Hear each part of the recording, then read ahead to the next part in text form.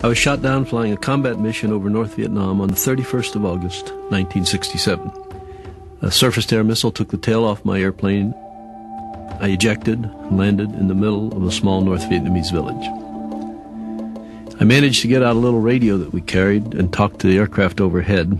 And when they answered me, they said, "You know, we cannot come and get you."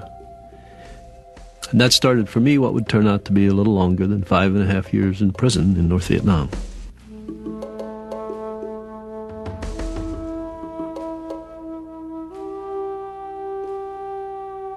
It was lots and lots and lots of time, interspersed with moments of pure terror.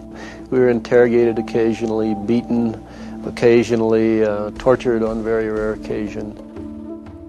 All of it was done with the attendant shouting and hollering and punching and jabbing and kicking, and until they'd have me just crunched up into a ball on the floor, feeling like all my joints were coming apart. I begged them to kill me. They wouldn't kill me. They just hurt me. And I knew I was going to go crazy. The pain was just incredible. Well, I think good teamwork had a lot to do with the way we survived that situation. We were all involved in it to some extent or another. Our primary means of communication was to tap on the walls, and we would tap with a code, and we'd go very fast with that. All of us exercised the leadership.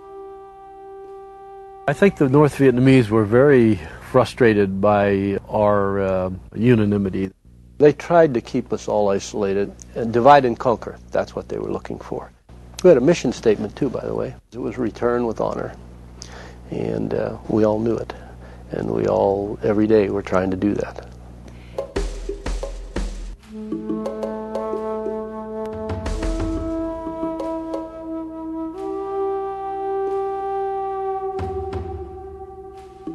The policy was amongst us that we were all going home together. Nobody was going home early. Nobody was going to be left behind. We were coming home together. One day they dressed us in civilian clothes and loaded us on a bus and drove us out to Gia Lam, the airport in Hanoi, and there sat a United States Air Force airplane.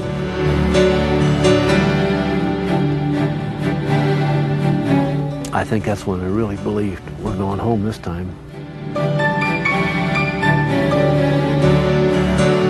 And then we went through a small receiving line and were escorted out to the airplane.